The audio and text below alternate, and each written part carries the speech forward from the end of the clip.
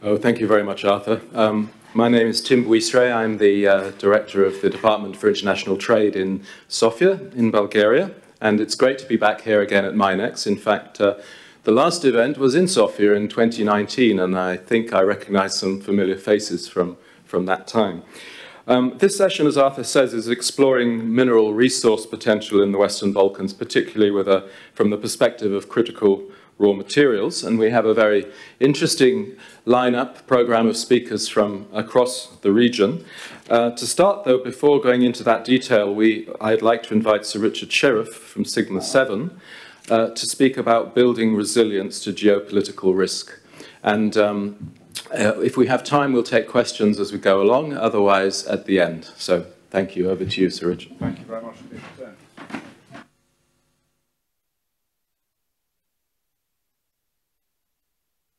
Please put the microphone. Thanks. Is that okay? Can you hear me? Yes. All clear. Getting thumbs up from the back. Must be all right. Richard Sheriff's my name. I'm a couple of points by way of introduction. I'm billed here as the Executive Vice Chairman of Sigma 7, which is true, but I'm also co-founder and managing partner of Strategia Worldwide, which is a global risk advisory firm set up 6 years ago with my business partner Ian Pickard, who is going to be talking to you about Tailings Protect, one of our products, tomorrow. We were recently acquired by Sigma 7, hence I'm now Executive Vice Chairman of that. This is a new American global risk advisory firm. I'm also billed to talk about geopolitical risks in the program, but as you can see, what I've added to that is "and other," because I think it's very important to understand that we have to look at risks in the round. Can I have the first slide, please? So this is my agenda. What does corporate resilience mean? Let's start with that. Think about the emerging risks we need to be aware of. And then questions I suggest you should ask yourself to ensure your business is resilient. Now, this is applicable not only in mining, but pretty well sector-wide as well. And what can you do to build resilience? Next slide, please. Corporate resilience. The ability to bounce back, take the shock of the unexpected, and above all, to bounce back stronger.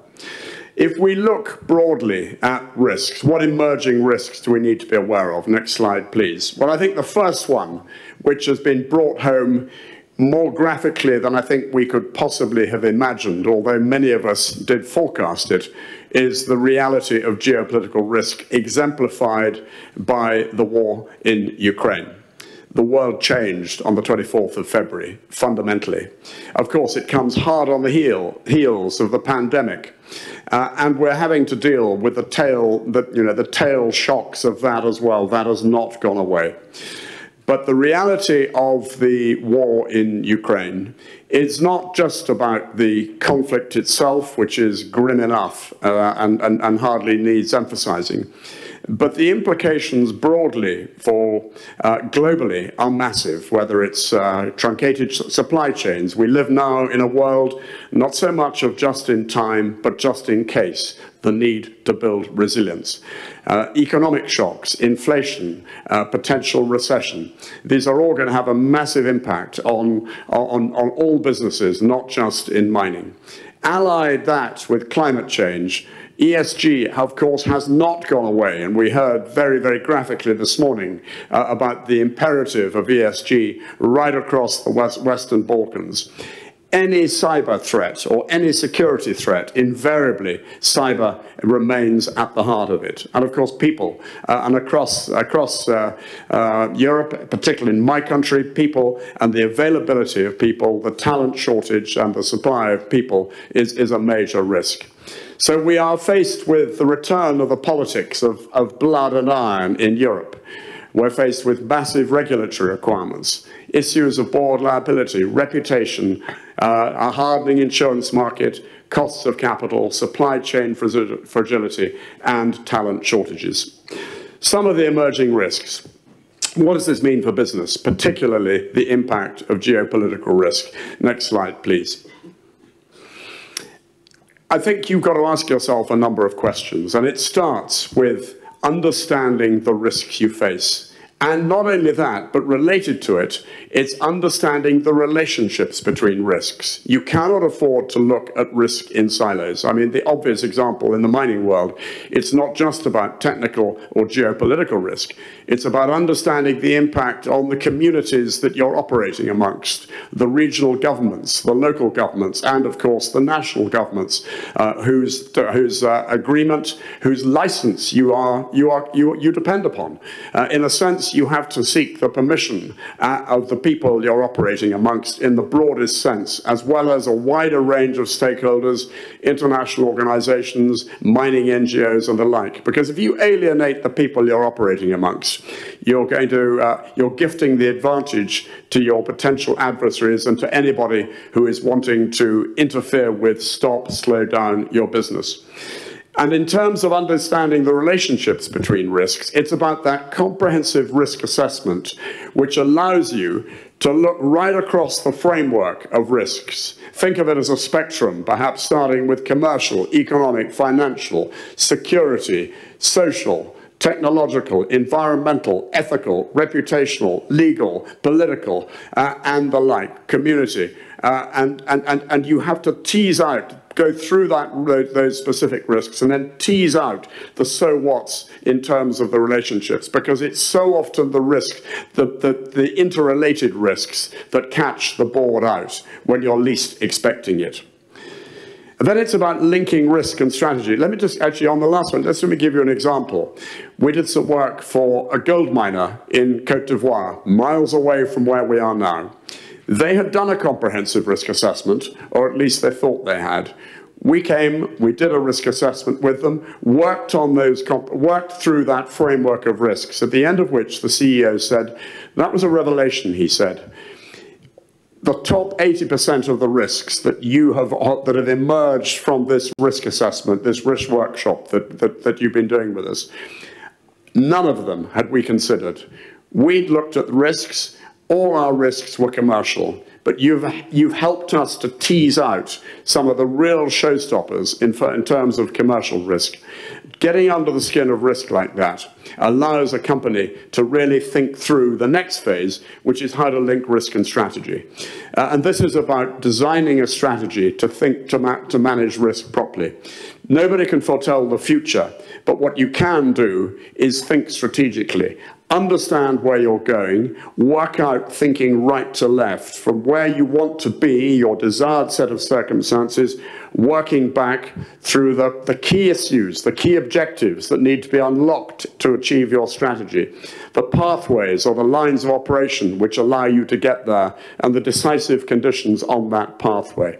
And then it's about testing those strategies, testing your plans. And herein lies the importance of stress testing. Again, it's not so much the planning that matters or the plan that matters, it's the process of planning. Because in that process of planning, you develop an intuitive understanding of the external factors at work, which allow you to adjust as circumstances change, as they invariably will. And I commend to you the practice of what we call business gaming. I would, in my old world, and I have to, for the sake of transparency, I was a soldier for 37 years, I'd call it wargaming. No military commander would launch an operation, of he or she at the time, without subjecting the plan to a process of wargaming. And this means setting up a red team to role play your enemy, your adversaries. And in the mining context, it's everybody, any organization who can undermine your plan and destroy it. And you get them to, and you need, the way we do it, you need an umpire organization to think it through, to develop scenarios, having done the initial risk assessment. You then establish a red team of external experts on specific areas, role-playing stakeholders, regulators, governments. You also bring in a few disruptors, shall I say, from within the company. Perhaps some of the millennials in the company who think they know exactly how the company should be run and have some good ideas. But that requires the confidence of the leadership to do that. And then you go through a plan or a strategy in a formal way with a blue team representing the company that's being tested or whose plan is being tested, the red team testing, probing, challenging. If you do this, we're going to do this, and then the blue team has to think it through again. At the end of that, you've got a whole list of areas where your plan may not be weak, may not be as strong as you thought it was, but you've also thought through in an interactive and very creative way, and in almost an intellectually liberating way, a whole range of ways which you can address, which will allow you to address particular challenges. The key thing about this process is that it's in a safe-to-fail environment. It doesn't matter if you get it wrong, because you know that by getting it wrong in training, which is effectively what it is in practice, when the time comes, you'll probably get it right, or your chances of getting it right are that much greater. And then tied to that, and again, stress testing, we've worked with the mining, I mean, I can think of a large Australian mining client that we worked with, very heavily exposed in a particular geopolitical region of the world, caught between a range of major national state actors, trade wars and the like, and they asked us to challenge them in terms of demand and supply. What happens if the demand for their particular product dries up as a result of a range of different scenarios? What happens if the supply dries up? Another range of different scenarios. And the executive committee was able to think it through and came away with ways and ideas to establish and to reinforce their strategic resilience. And then finally, and I'm conscious of time here, is crisis management. I can guarantee that all of you in the mining world will have had, at some stage, one of those heart-stopping moments. The crisis happens. It could be the worst case, I don't know, a tailings dam collapse, as happened to Brumadinho or Sao Paulo, and at Sao Paulo in Brazil. Absolutely the worst case, of course. But it might not be as bad as that. But there will, I guarantee, be moments in your working life when you think, oh, great, what do I do now? That's the moment you need your crisis management policies and plans thought through, at hand, easily understood, well practiced, and available. And that requires time and effort. You can't just prepare a plan, leave it on the shelf to gather dust. It needs to be practiced on a regular basis, so that when the shock comes, you are able to withstand it and able to take the necessary action. Now, all of this, of course, takes time, and time means money. But I would submit to you that it is better to spend a little bit of money and a little bit of time on testing your resilience, testing your crisis management responses, wargaming your plans and strategies, rather than be left floundering come the day if you haven't done it. And frankly, the world we live in now demands nothing else. I would also say that the world we live in now demands from any company operating in a sensitive geopolitical region of the world, and that means everywhere now, it means some form of intelligence capability. And I don't mean a rehash of last week's Economist put into a digest, which is all too often the product of a range of different companies. Actually, it's about tailoring your intelligence requirements to your business requirements in a focused way. And there are plenty now as a result of the experience of the Ukraine war. Plenty of ways of doing that, which sucks up social media traffic and together with sources on the ground to produce a tailored, focused product to allow you as decision makers in business to make the sort of decisions you need and to be forewarned against the crises and challenges that you will inevitably face. So building strategic resilience, building is all about understanding geopolitical risk, of course, but it's also more broader than that. It's about understanding risk in the round and avoiding thinking about risk in silos. Tim, thank you very much. Thank you, Sir Richard. And yes, I agree. Time for applause. I think you've made a convincing case. There's never been more important to to assess and build resilience to risk. And I'm sure there isn't time for questions now, but I'm sure you'd be very happy to speak with anyone separately who would like to follow up on that. Moving on quickly to the next speaker, this is Robert Tomasz from the European Commission, who will update us on the status of EU critical raw materials policy. Thank you, Robert. Okay, thank you very much, Tim. Good morning, ladies and gentlemen. My name is Robert Tomasz. I work for the European Commission DG GROW, Raw Materials Unit, and it is really my honor to be for the first time here in this important event. So thank you very much for the invitation, and I will give you a short overview of the policy development in the critical raw materials domain.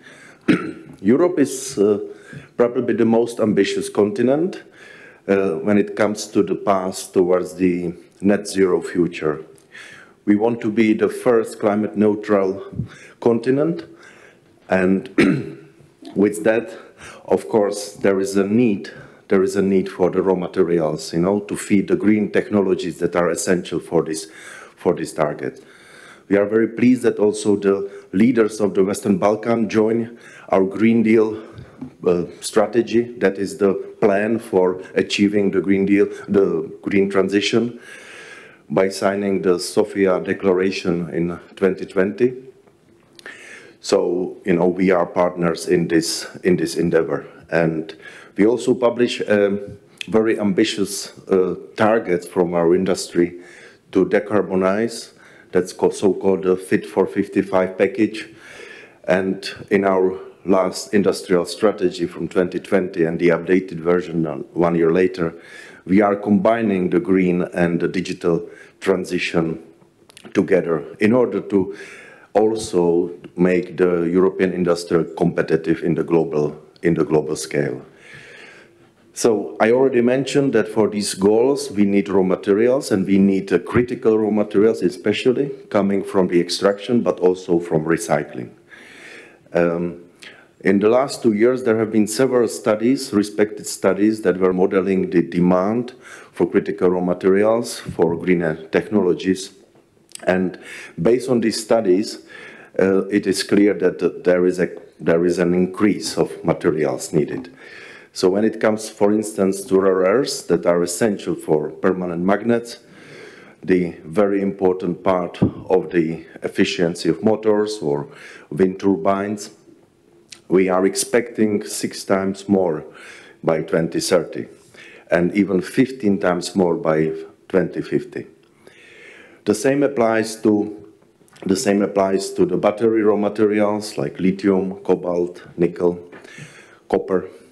All these materials we will need more, much more. So one aspect of this, why we are so dependent, is the fact that these materials we source from a very few countries. I think you know this map that is demonstrating where the Europe is sourcing these materials, and you can see that we are clearly dependent on China, on South Africa for the PGMs.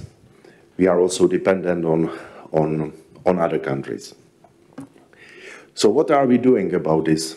So in 2020, we came with the 4th list of critical raw materials.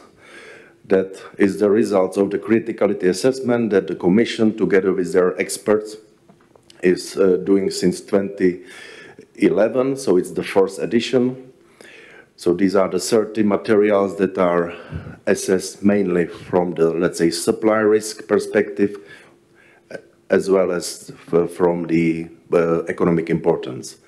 We also published for the first time the foresight study that our colleagues from Joint Research Center modeled. They taken 3 sectors and 9 technologies that are linked to those sectors, and they modeled the demand for critical raw materials for those technologies there.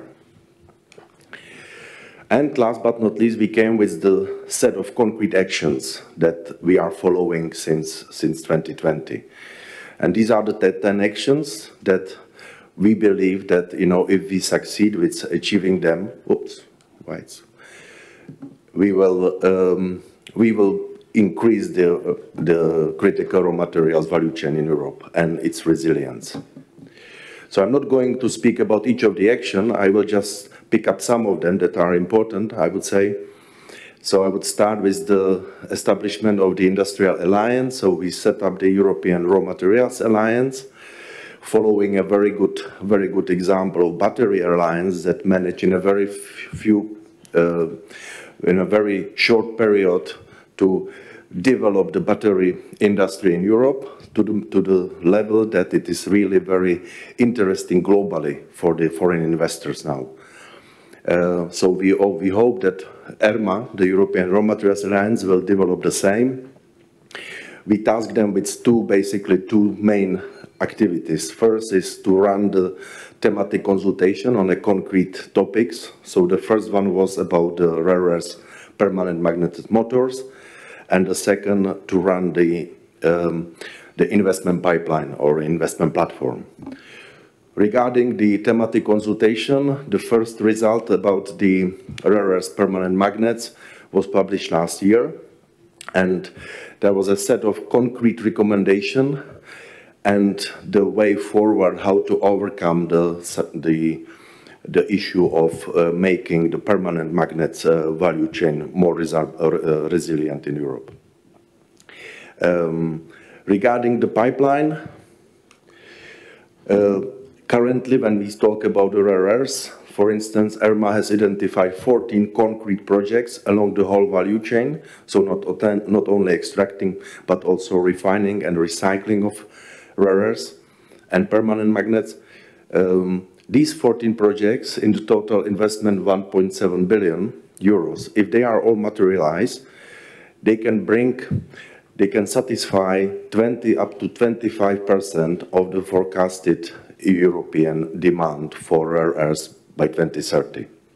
So it would be really a big step forward to the resilience of this value chain. We also continue supporting research and innovation. This is our flagship, so Horizon Europe. So in the first two calls, 2021, 2022, these are the list of the topics that we put forward in the total, with the total funding over 300 million euros.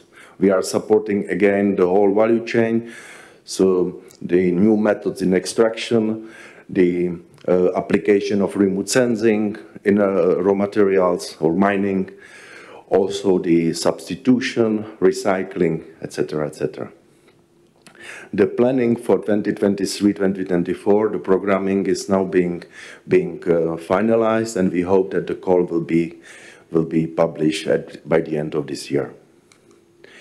We also working together with the member states representative on identifying the viable or potentially viable critical raw materials projects. So on one hand, we have ERMA pipeline with the projects. On the other hand, we work directly with the mining authorities people to give us the information about those projects in their countries. And also in this activity, we're promoting the UNFC classification as a harmonization instrument to describe those projects. The last but not least is our activity in the strategic partnerships. This is for us very important, the raw materials diplomacy. So during the last 2 years, we've been very busy with trying to open the dialogues with resource-rich countries. So far, we have signed up 2 strategic partnerships, one with Canada, the second with Ukraine. And currently, we are working closely with other countries like Norway or Namibia to finalize the partnership. We have also started our dialogue with Serbia at the beginning of the year, so we hope that that dialogue will also continue. A strategic partnership is for us the way to diversify the sourcing of critical raw materials, as well as to promote the responsible way of mining that we do in Europe. So the environment, social and good governance practices. Speaking about responsible mining, together again with the member states, the expert group on raw material supply, and that represents also NGOs, the association in Europe. We have developed the European Principles for Sustainable Raw Materials. So it's a set of 8 principles that is covering the economic, environmental, and social dimension. We have, well, the main objective was basically to set up the baseline, the common understanding of the good practices in mining along the value chain, so from the extraction to refining to the post-mining closure.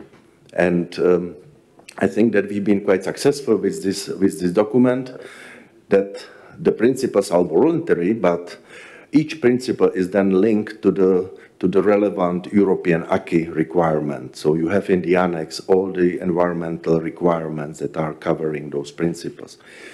And we've been encouraging the mining stakeholders to endorse these principles. So apart from the action plan, we are also working on a detailed assessment of the strategic dependencies and capacities. So we've already done 2 in-depth reviews. First, that was reflecting the COVID-19 pandemic disruptions. That was last year. And this year in February, we published the second version that was focused on rare earths value chain and magnesium. Magnesium because of the disruption that occurred at the end of last year in China, when China closed some of the production of magnesium that caused a big trouble in the European industry, automotive and steel industry. We have been also encouraged very clearly from the European Parliament that we should actually speed up our activities in this action plan. And last but not least, the head of states, of European member states, clearly gave us the mandate to come up with concrete actions to lower our dependencies in critical raw materials. Okay, so, and our response to this political mandate is the fact that we have published the announcement of that we are working on the new Raw Materials Act, that it is a work in progress, so I cannot disclose the details at this moment because the scoping is still being debated, but of course the main focus is on strengthening the critical raw materials value chain in Europe, lowering our dependencies. So we are thinking about a concept like defining a set of strategic projects for which we would, together with the member states, we would promote the speeding of the permitting process, for instance, as we discussed in the first session, and also we will try to mobilize the investment needed for those projects by encouraging the private investors as well as combining or blending this with the public funds, being the European funds as well as the national public funds. So we also want to explore the option for the stockpiling as a way of mitigating the disruptions, So we would like to again work with the member states to know how some of the member states are managing their strategic stocks in critical related to raw materials. Of course, we will be promoting innovation and recycling in that legal proposal. So with that, I would like to thank you for your attention, and I would like to promote the European Raw Materials Week. That is an occasion that will happen from 14 to 18 of November, and it's an occasion to meet with us and to discuss further, for instance, this new Raw Materials Act. Thank you very much. Thank you, Robert. Very interesting, and I guess the obvious question, which we don't really have time for now, but is what contribution the Western Balkans countries can make to the critical raw material strategy. But I think we'll have to follow that up separately and offline. But thank you very much for your presentation. We're moving on now to Duška Rokavec, I hope I pronounce it correctly, who is the senior geologist with the Geological Survey of Slovenia, and she will talk to us about the West Balkan Mineral Register. Thank you very much, Duška. Thank you. very much for the work.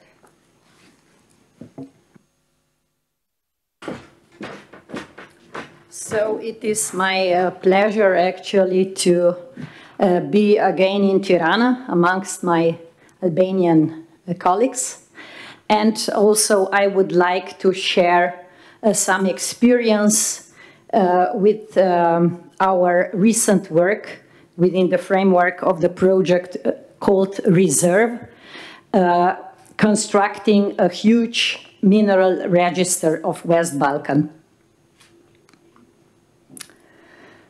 So the Project Reserve was financed by European Institute of Innovation and Technology, that's KIC EIT Raw Materials. It was a 3 years project, funded by around €2 million, and engaging 14 partners from 12 different countries, but the most important was the support and enthusiasm and the knowledge, of course, of the colleagues from partner countries from Albania, Bosnia-Herzegovina, Croatia, Montenegro, North Macedonia, and Serbia. Therefore, with their help, we actually succeed to build a very important work, which is now an outcome of the project, and that's register of mineral register of West Balkan. Here we can see the consortium of this work. It was coordinated by Geological Survey of Slovenia, supported by many industrial and education partners all around Europe, but the most important was the common work and knowledge combined here with this project supported by the sites of mostly National Geological Survey from West Balkan region and also some universities. So what was the main point of the main aim of our work? It was to connect the region, West Balkan region, to the common pan-European mineral intelligence network, which is actually EGDI system. It means European Geological Data Infrastructure, where all the mineral data put inside are inspired, aligned. So the way of understanding this data is unique because everything is committed to the INSPIRE code system. The main objectives of the Reserve project, it's of course the West Balkan Mineral Register, combining of primary and secondary raw materials mapping in 6 different West Balkan countries. But at last not least, also increasing capacity building within those countries. Capacity building referring of mineral management on the national level was important.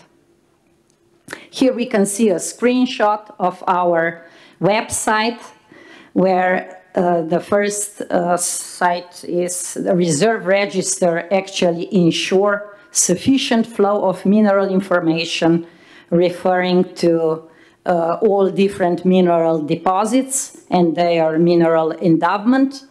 And it is open now for European industry to expand potential business and different investments in this region.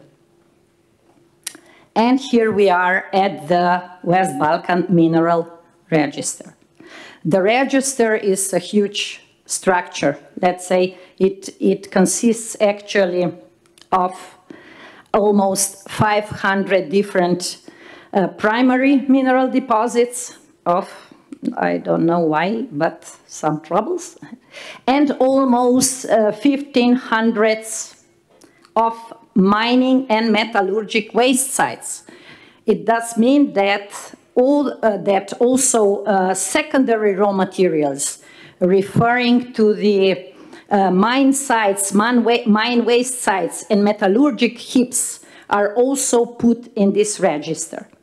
And with this work, I mean, the impact of this register is to make West Balkan, that's something wrong with the system, I can't help, sorry, I apologize. So to make West Balkan region visible to investor, referring to their mineral endowment, and to bring this region to the common European and also global mineral market. We made a special emphasis also to critical raw materials. For example, there was about 110 different records and different deposits identified within the region, referring, for example, to borates, phosphates, platinum, cobalt, lithium, manganese, magnesites, and so. So, and all these data, so the work is extensive. It's not over the night work. It's lots of efforts and time consuming. Colleagues from Geological Survey of Slovenia actually goes to the field, to the national service, and made a lot of conversation and a lot of knowledge changes, experience changes, referring to the work. The work was dedicated to not only to gathering, but evaluating the mineral data, which are now INSPIRE aligned. That's it. Sorry. Okay. Referring to secondary mineral resources, I have mentioned they are part of this huge structure of register. We have to know that during the long mining tradition on the territory of West Balkan, there were lots of polymetallic deposits, but only one or two of metals were actually extracted those days. But now all these huge volumes, millions and millions tons, now are keeping on the mine tailings and metallurgic heaps, and therefore they are actually became very interesting as a source of secondary raw materials, including critical raw materials. Here we can see some how many mineral deposits, referring to primary minerals, we have identified during our work, referring to critical raw materials, 18 of them, and even 22 additional deposits referring to different battery minerals. We have heard at previous lecture about batteries and all this stuff, so manganese, nickel, lithium, cobalt, and the others. There's a screenshot, very thin section of it, presenting some of primary deposits in Albania, here put into the this common mineral register.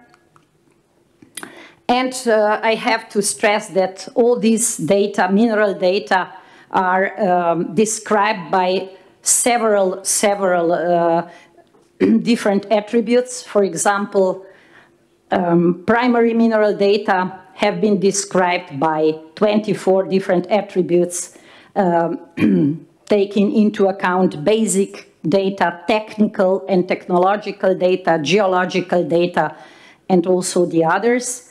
And not only metals are put into this register, but also non-metals and some interesting deposits of building stone, I mean natural stone for architecture.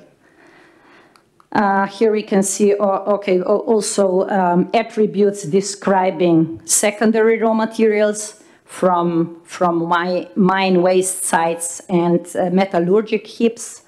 They were described by all these data, huge number of data, some of them referring also to environmental information.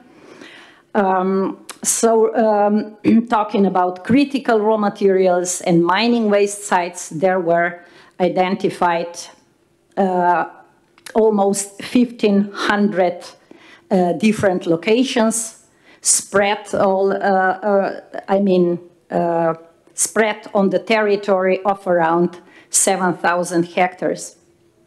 So it's a huge mess that could be exploited and processed in the next period due to the new technologies we now have on our disposal. And to conclude the presentation of our work, here we can see the screenshot of the European EGDI portal. EGDI, a huge mineral platform. Now all these data, mineral data, are designated also on West Balkan. So West Balkan is now part of the common European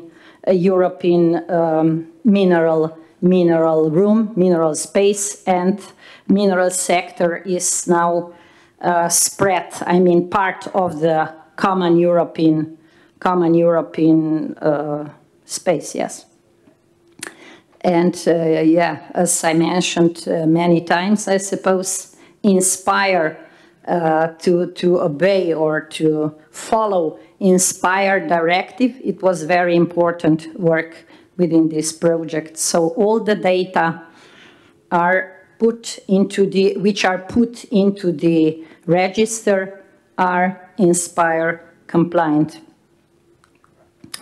And for the kind of end of the presentation, I would like to stress that Geological Survey of Slovenia is very interested for the cooperation also for the future, and we are looking forward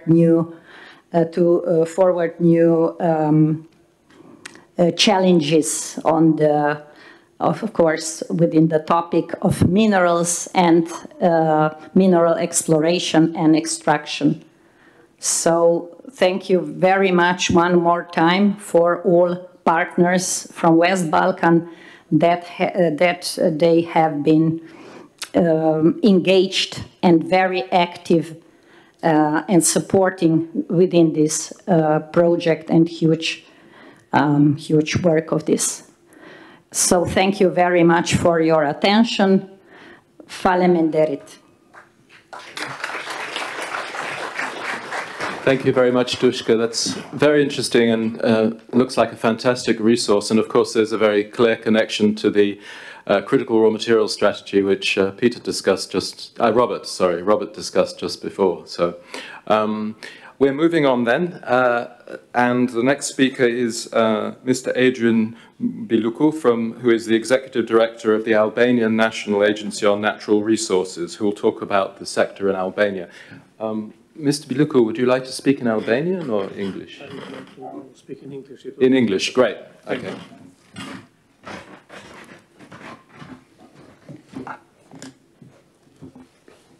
Just to add, we would like to thank your organization so much as well for supporting us with putting on this conference. Thank you. Yeah. Thank you very much. Dear Chairman, distinguished guests, dear participants, welcome again in Albania, and I hope that you will enjoy not only this conference and our availability, but of course Albania too.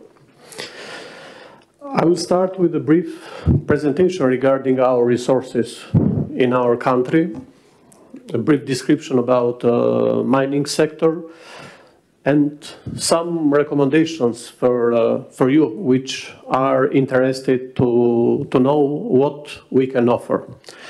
I want to also present a special thanks to the organizer, to MINEX Forum, which gives us the opportunity to know each other. And this will be only the first step, as I have with pleasure mentioned during the communications with a lot of the participants in this room. So we will offer the opportunity to start a new beginning, not only of communication, but especially of sharing. We will present, we will offer, we will share with you our available data, our information, and trying to communicate and to realize why not interested projects, not only for Albania, but especially for the Western Balkans.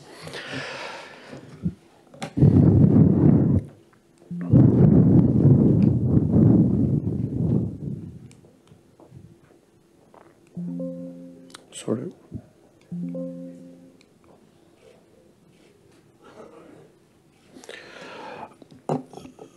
A brief description about distribution of our natural resources in our country. As you can see from the slide, it's a schematic presentation regarding metallic ores that we have given the permits to the interested subjects. And of course, non-metallic ores. There are about 3 mining permits. Especially in this case, we are presenting with chromium, titanomagnetit, copper, also iron nickel, and of course about 300 mining permits for non-metallic.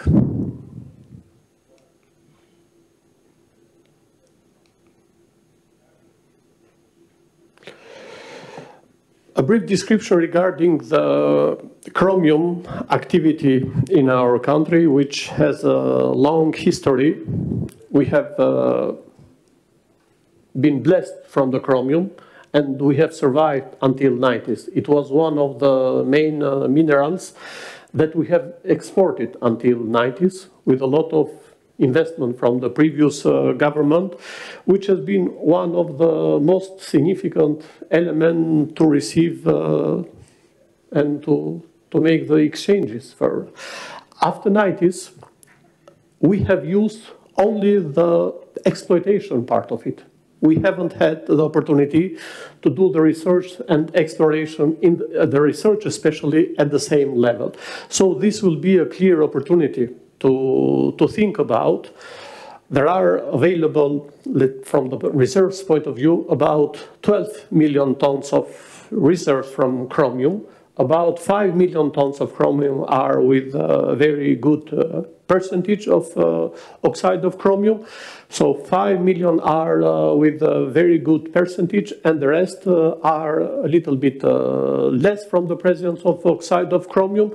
But again, I want to repeat that starting from the chromium in territory of the country, there are good opportunities to go to be focused for the new research and exploration opportunities. We have some of the main places, main cities or countries, which I want to say that the most significant are in Bulqiza or in Kukos, with, as I mentioned, with high percentage, and again in the southeast part of the country. Just for the distinguished guests and participants, in Albania we have this ophiolitic change, which come from the Dinarides, proceed in Albanides, Hellenides, and Taurides. It's this magmatic complex which gives the opportunity to find not only metallic minerals, but of course non-metallic minerals. And it is this change, this ophiolitic complex, which is separated in Albania in sub-chain part of East and the western one. The east part is more rich. And here we have all these minerals that I am listing and presenting, starting with chromium, to proceed with copper, and to proceed especially in the southeast part of the country with titanomagnetite, iron, nickel, and so on.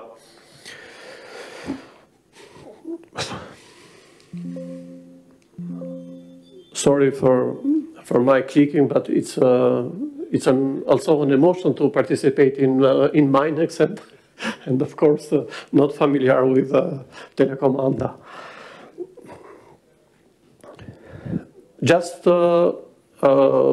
schematic design about chrome concentrate. After 90s, it has been a market research and a kind of confirmation to enrich the chromium.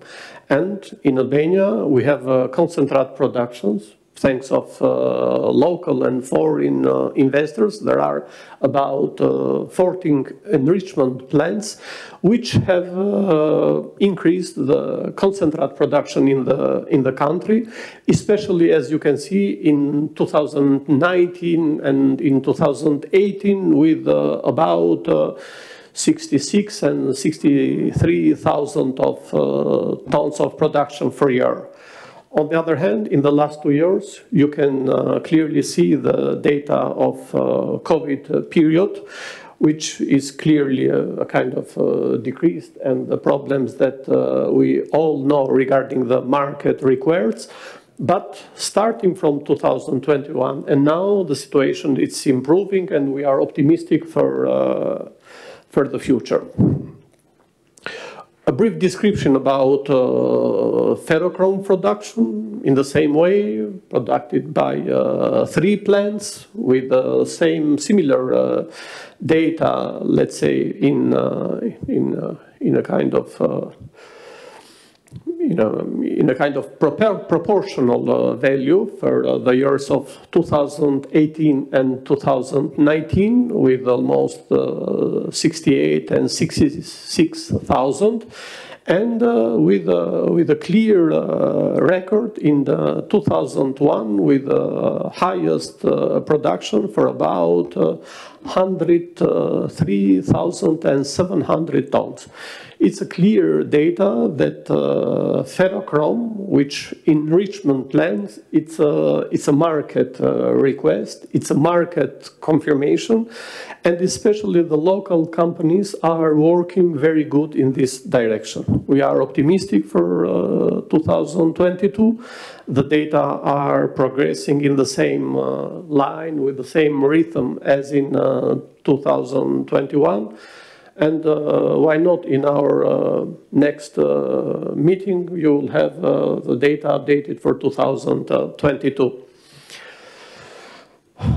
A brief description regarding the copper presence in the country and concentrate production. Again, as I mentioned before, part of ophiolitic change, part of ultrabasic, and in this case hydrothermal ores. There are copper mining about, we have 2 in the area, in the county of Kukës, 6 in Mirdita, 1 in Puka, 6 in Fusharos, close to the Puka, and 1 in Korça. Even in copper, we have had almost the same situation that we have had with chromium, but in the last 30 years for copper, especially the research part, it's a little bit more advanced, especially from the foreign companies which has conducted the research projects in these areas. Again, there are good opportunities for new research in this sector also. Brief description of the numbers of the copper production in Albania, as you can see, with the main places or city, and with an opportunity of total to be discovered and again to be used for about 25 million tons of geological reserves. But again, here it's a clear opportunity for new research and exploration. Brief description regarding iron nickel and nickel silicate deposits. Mining permits, there are about 31 with very good opportunities, not used in until this moment in the right way that industry is probably requiring even today and in the future. Albania offers a great opportunity for foreign investors, especially for iron nickel and nickel silicate. We will give some more data about this mineral in this table. When iron nickel offers from the 92 to 2005, there are about more than 300 million tons of reserves with a very good percentage. There are about 6 cities when we have used these minerals. But again, it will be a clear opportunity to start exploitation in the right way for these minerals. I think this will be a clear opportunity, not only for the region, but of course with a good opportunity for the other countries. But here it will be a great opportunity when advanced technologies, especially like UK technologies and expertise, it would be very appreciated to be present, especially with concrete exploitation projects. Some data regarding royalty that we have collected until today in our country, with some numbers to create to you some more idea. It's improving. There are ongoing guidelines, law recommendations, and we hope that with some changes, especially in this period, we will adapt our strategy to collect more royalty. Again, here some data. These are in LEC, which is almost the same as in the previous table. A brief description about non-metallic minerals in the country. There are, as I mentioned before, about 300 companies, subjects which are operating. Albania is a small country, but with a very diverse geology. We have Alps, like in Switzerland. We have ophiolites, like in Greece and until Turkey or Iran. We have a great complex of non-metallic, which offer the best materials for construction industry. And even for the research point of view, not only to mention the fact that interested investors will receive all available data that we have, starting from our agency, from our institution, Geological Service of Albania, Faculty of Geology and Mining, Geoscience, and so on. But in our small area place, we offer even geomonuments. So there are some elements, some data to be taken in considerations, that even the construction minerals are very attractive in Albania. You have the list here, starting with clay and schist, with a great use in cement industry. We have today about 4 cement plants which are operating in our country. 2 of them are mostly international. We have basalts, which will be a great opportunity also for future researches, very important for the development of the infrastructure, not only of the country, but also for the region. Bituminous coal and bitumen, which are one of the best products exported from our subjects, which are operating especially in the area of Selenica, to proceed with limestone for the cement industry or decorative, to proceed with all the types of categories for limestone, especially for the aggregate production, and to proceed after with gypsum, alabaster, conglomerates, quartz, lignite, sandstones, and the complex of non-metallic minerals in ultra basic structure with troctolithes, travertine, very nice to be used in construction industry, olivinite with beautiful, let's say, color, and also the view, also some very nice building effusive rocks or gabbro that we use in construction industry, and not only. It's a schematic design regarding the distribution with some idea for you regarding the main non-metallic minerals and distribution by subjects that we are having in our country. There are, as I mentioned before, local and also foreign companies, but we are open and we are waiting for the new investors, offering very good opportunities, as I mentioned, for metallic and for non-metallic. Again, a brief description about the... Sorry, Mr. Bilicu, maybe we could wrap up a little. Thank you. I finished here. There are a lot of other things and number to present to you, but again, I want to mention our availability, our sharing data, and I consider that MINEX, it's a great opportunity for us, but it's only the beginning. So thank you all for your interest, and we will be available to offer you everything you need. Thank you again. Thank you very much, Mr. Bilicu.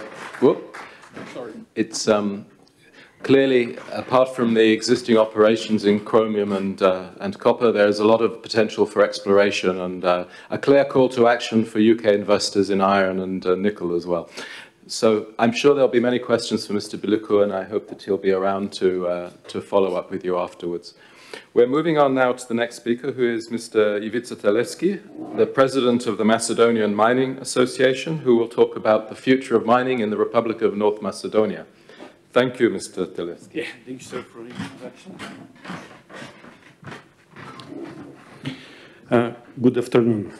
My name is Ivica Teleschi, president of the only association that unites and represents the interest of the mining industry in the North Macedonia. Let me first express my satisfaction and gratitude to the organizer of this conference for the opportunity to address you and to take a part in this discussion. At the same time, I would like to thank the British Embassy in Skopje, the British government, as well as their trade representative for the Western Balkans, Mr. Martin Wicker, for their overall support for the development of this sector. Next slide, slide number 3.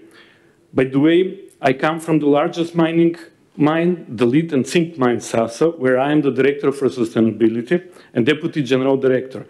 And at the same time, I am the President of the Foundation for Sustainable Development of Sasa Mine. I emphasize this because, judging by my function, you can conclude why I choose to talk about the sustainability today and how important it is for the mining in my country. In North Macedonia, in the last few years, the dilemma of whether sustainable mining development is possible has climbed high on the social agenda, whereby different and even extremely opposing opinions and views appear. Hence, I think that, that we, as representatives of this industry, should have oversight and defend our positions on this very important and popular topic. Slide number 5, please. Sustainable development includes three dimensions, as one of the previous speakers already mentioned: economic, social, and environmental. Therefore, in order to give an objective assessment of whether Macedonian mining is commitment to sustainable development, we need to briefly assess its performance and commitment in the mentioned segments. First of all, I would like to briefly address the economic and social contributions of the Macedonian mining industry to the overall development of the country. If we take into account the key parameters according to which this contribution is evaluated, it is quite clear that the mining in Northern Macedonia has a positive contribution to the development of the country. But, number 6, please. But first thing first, the mining sector in our country includes 4 types of activities, which include mining of metallic minerals, extraction of stones and other non-metallic raw materials, extraction of coal and lignite, and ancillary activities in mining. The number of active businesses entered in this activity in the last year has been growing, with the maximum number of active companies recorded in 2019 and was 221. However, it should be noted that most of these companies, or about 67%, are micro companies with 1 to 9 employees. Only 2% of the active mining companies in the country, or total of 4 mines, are in the category of the medium companies with up to 250 employees. And additional 4 more mines fall into the category of large mines with over 250 employees per mine. The largest Macedonian mines are metal mines, which at the same time have the largest share of about 70% of the turnover in this sector. Certainly have a dominant share in the production volume. The share of mining in the structure of the total industry production of the country has been continuously increasing in the past few years and reached 11.24% in December 2020. It should also be noted that mining is one of the few domestic industry with a foreign trade surplus of about 19 million per year, US dollars. Exports in this sector traditionally exceed 200 million US dollars each year, of which over 76% account for export of metal ore. The share of mining to the country's total direct investment is also significant. In 2018, it was 11.4%, and in 2020, as much as 30.7% of the total direct investment which arrived in the country.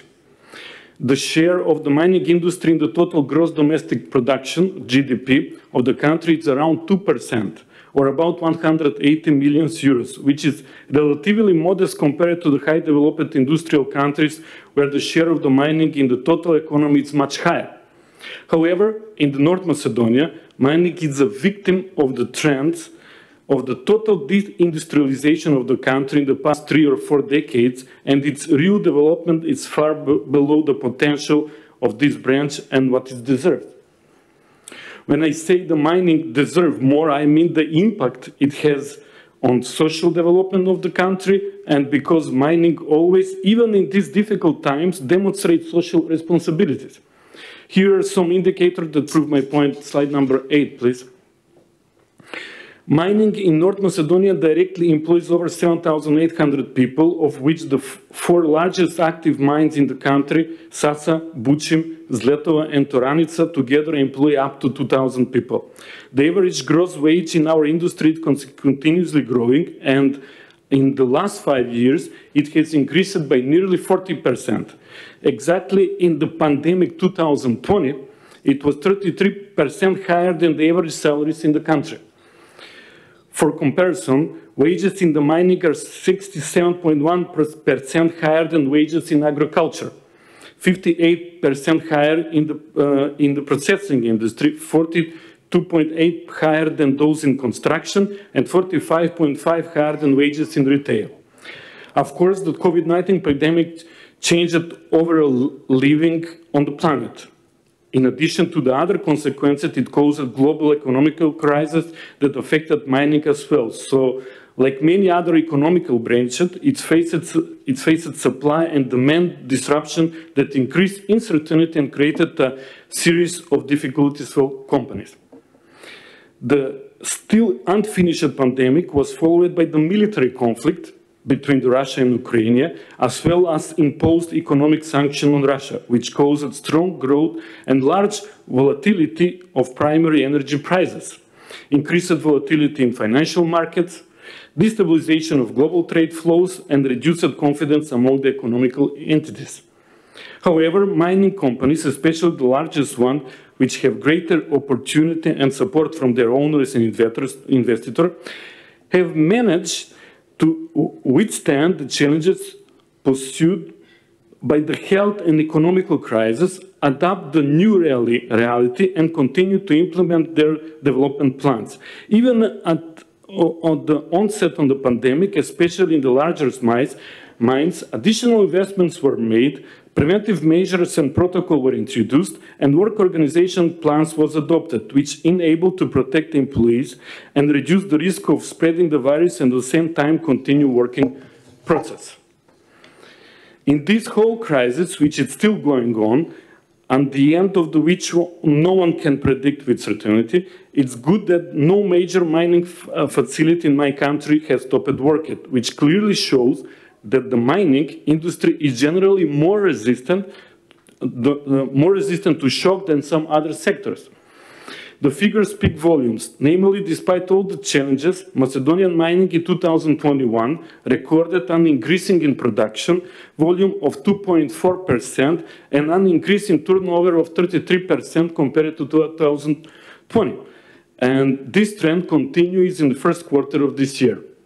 At the same time, aware of their importance for the overall life in the local community where they are located, in addition to the concession fees that pay, and which finance important projects in the municipality, the mines, especially the largest one, continue to provide work for a large part of the population and a large number of the other local suppliers of various goods and services, those providing social stability for many families in these local communities. Also, these mining companies continue to invest additional funds in socially responsible projects and activity in various areas that are important to the local communities, such as health, education, environment, sport, and support for the social vulnerable groups and people with disabilities.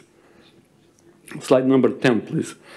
For example, Sasa mine, from where I'm coming, at the height of the pandemic, invest over $165,000 in various projects and measures that enable the local health system to better respond to the risk posed by the pandemic.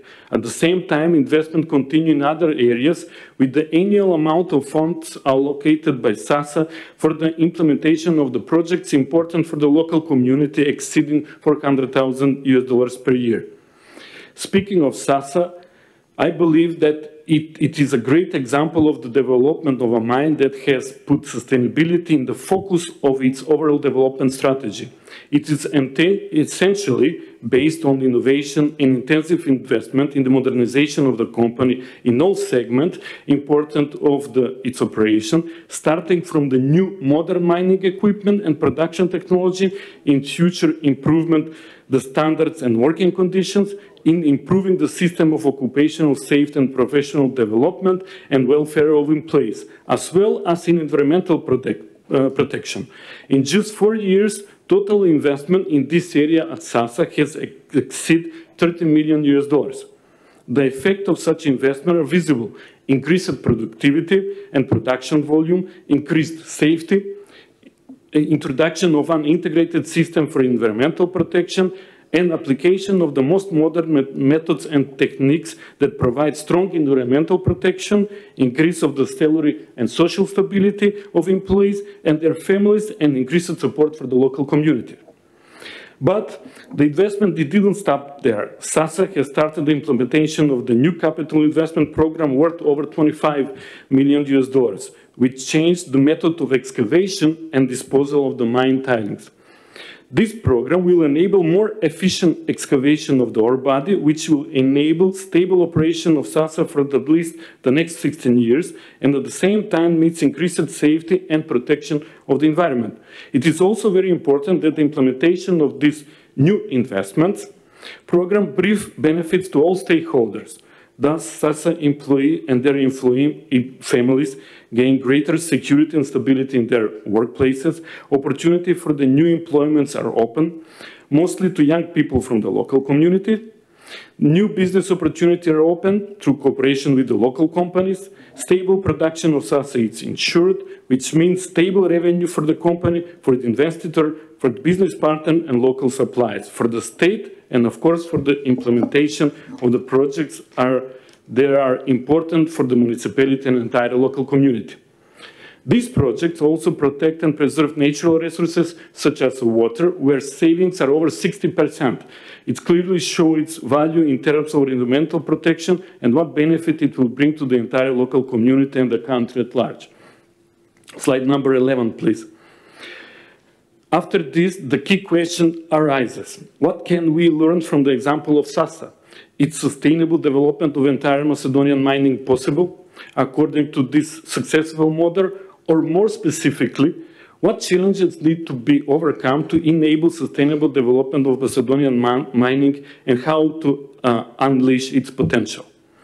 There is a consensus among those familiar with the mining in my country about the key challenges facing our industry.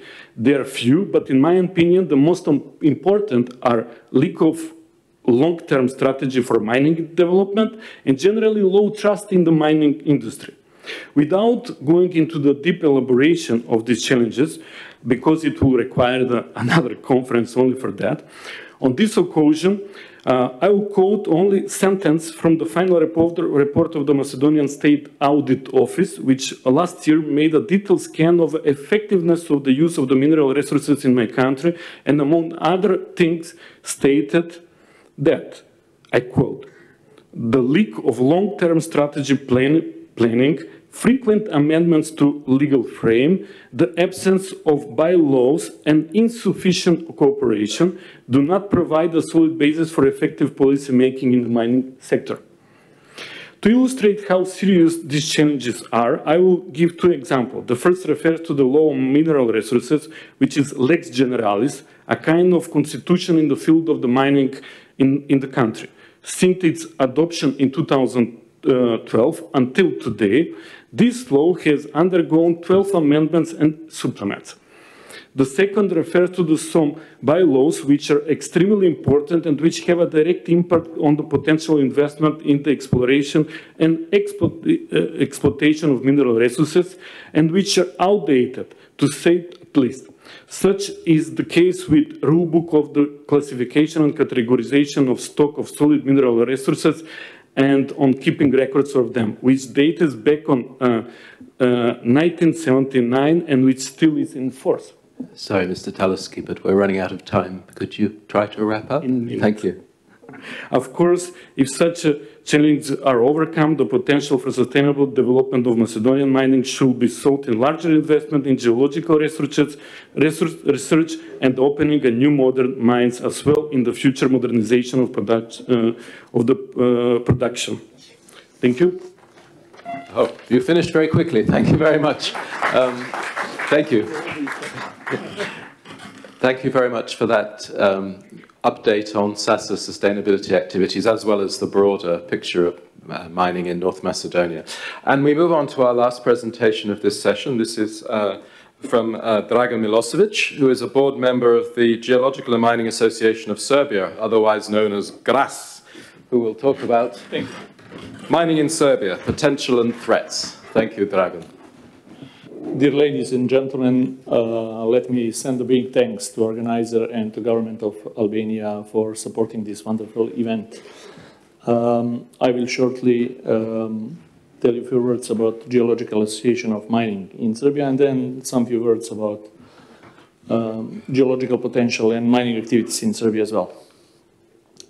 So GRAS is established in 2014 and it is the biggest and the business association of mining companies in Serbia. We have done a lot of activities related to implementation of new mining law since 2014 and we have, let's say, for the first time in the history of mining laws and mining bylaws, implemented security of tenure in 2015.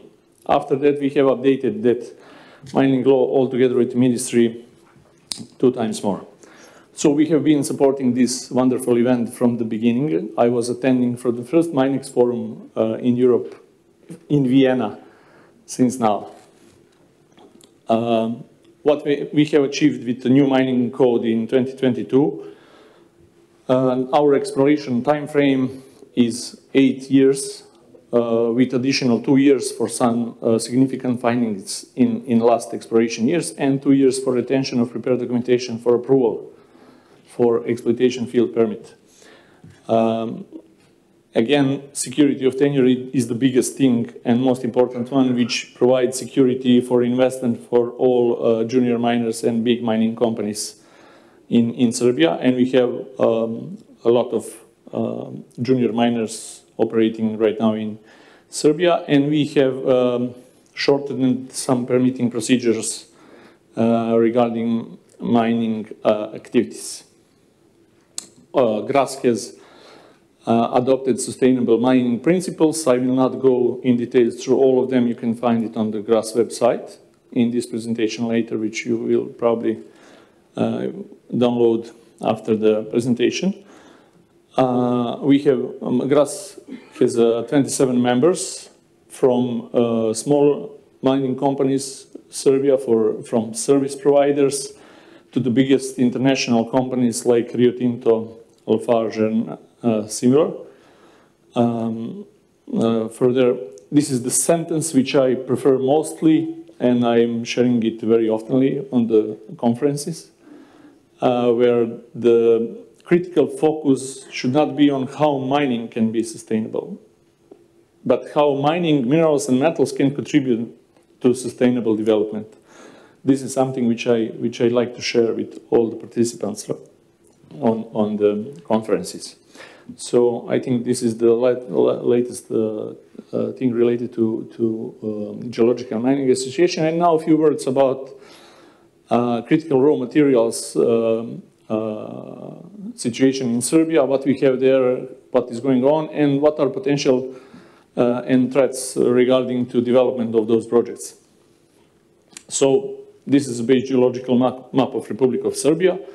Our geological exploration was very high in previous and historic time. We have very high mining potential development for the mining industry. So on this map, which is done by BRGM, previously there is 2,000 metallic mineral deposits and mineral accuracies around Serbia, 2,500 non-metallic mineral deposits and accuracies, 46 coal basins, 250 oil and gas deposits, and 4 oil and shale basins.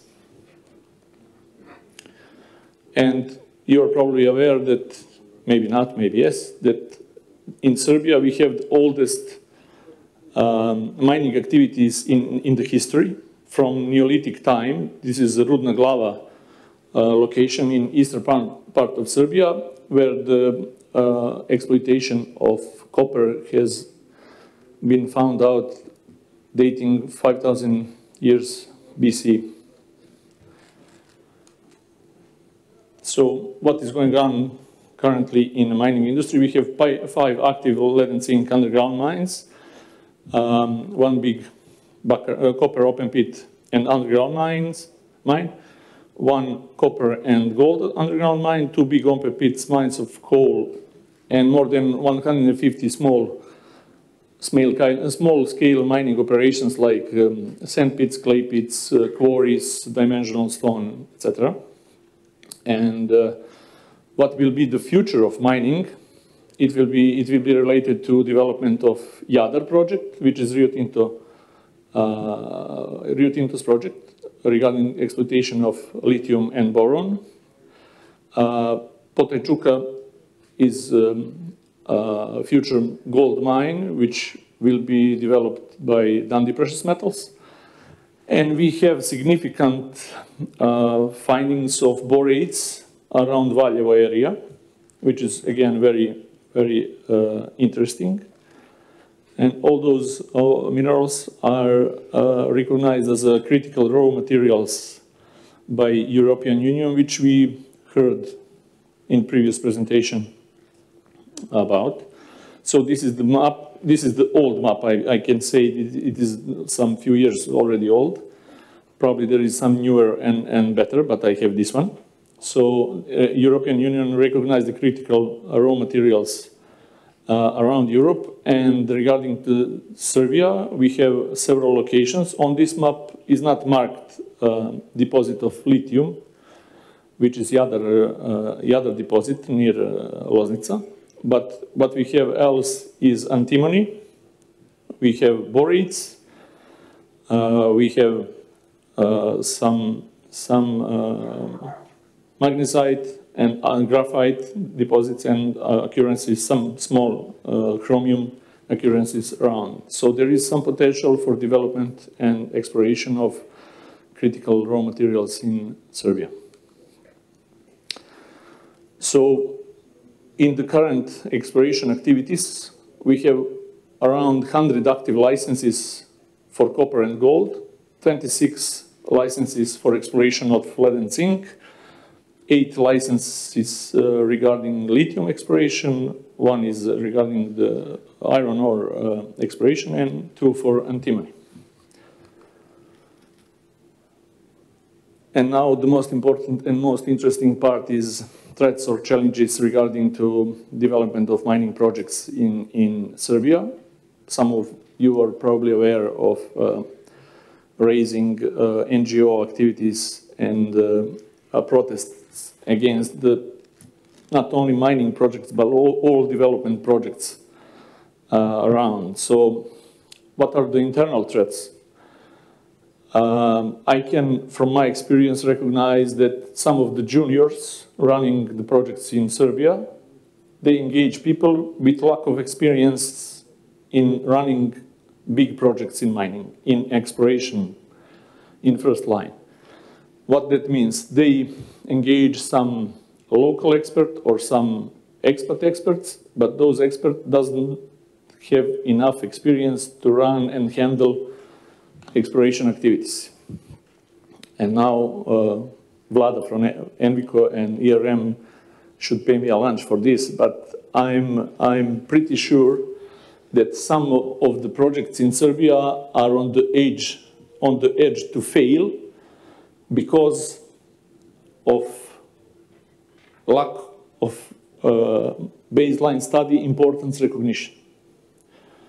I'm following all the activities around Serbia, and I see that some of the companies are spending a lot of money for exploration, drilling, assay, everything related to finding something over there, but they don't follow up with baseline study, all those activities. And this is very, very tricky situation because with the protest running around by NGOs, you don't have tools in your hands to prove that some of the potential environmental damages are not related to your activities. So the baseline study is the most important activity which should, by my opinion, start immediately with exploration activities. So even before any kind of drilling on the site, the best advice is to do baseline study, at least some basic things related to water and pollution. And again, we are witnesses of a lack of ESG and CSR management in junior mining companies which are running projects in Serbia. Not all the companies, but some of them does not recognize the importance of ESG management. External threats. We are witnesses again about false info sharing by some interests group around mining projects. So you can learn from those people around, from NGOs, that every mining project will kill people, fishes, frogs, all the plants around, that will destroy everything on the earth, that we will all live in the dust and things like that. So, and with the presence of social media, this became very easy to share around. In Serbia, we have NIMBY wave, not in my backyard, which is very popular right now. All those NGOs and protests are using this NIMBY approach. For Serbia, you can see it like, Marš iz Srbije or similar, which means like, go out of Serbia. We have resource nationalism, which is also present over there, which should be handled. NGO I mentioned already, and I must say it is very strong word, but it looked like this, ecofascism, which is very obvious right now in Serbia. And that means that all those NGOs and Greens are against every kind of project. I can understand that they don't like mining projects because you can see big impact on the environment by mining activities. But again, they are against renewable energy. They are against wind farms. They are against solar panels. They are against the hydropower plants. They are against any developing activities around. So there is no project which are supported by those kind of NGOs and Greens around. So this is something which is, as my opinion, not related to willingness to have a greener environment, but it looked like as something which leads us all to some pre-industrial times, some prehistoric times, to go to nature and to live without any kind of development and industry. So with this, I will finish. Thank you very much for your attention, and if you have any questions. Thank you, Dragan. I'm afraid we're just out of time, and I'm sure people are looking forward to their lunch. But thank you for your honesty around the threats and challenges. And actually, it seems to me it almost comes full circle to the first presentation from Sir Richard Sheriff on corporate risk. I think you'll agree that was a very useful session on overview of mineral resources status in Western Balkans, particularly linked to the critical raw materials strategy. It just remains to me then to thank all the presenters once again. I'm very sorry there hasn't really been time for proper interaction and questions, but I'm sure the presenters will be very happy to follow up with you in the networking that follows. So thank you once again to all the presenters. Yeah.